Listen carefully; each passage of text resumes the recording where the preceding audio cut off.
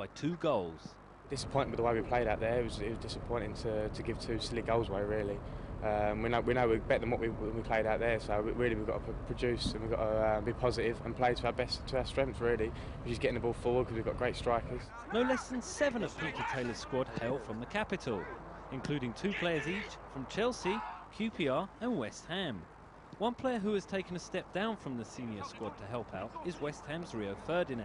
We won our group convincingly, and then we had to qualify again. Was a bit disappointing, but it's like you got to take it on the chin, and we've got to just try and progress to the next stage.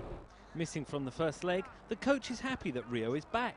If anything out there, we didn't play enough controlled football in Greece, and Rio at the back showed how well he can play, especially when he played against the Italian side for us.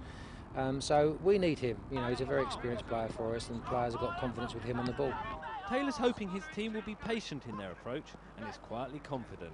I think there's going to be a good crowd there, good following, and I think it's going to be a good night. And if we could get one in the first half, then I'll be delighted. Anything better than that, then I'll be over the moon. Mark Russell, Channel 1, Chisholm.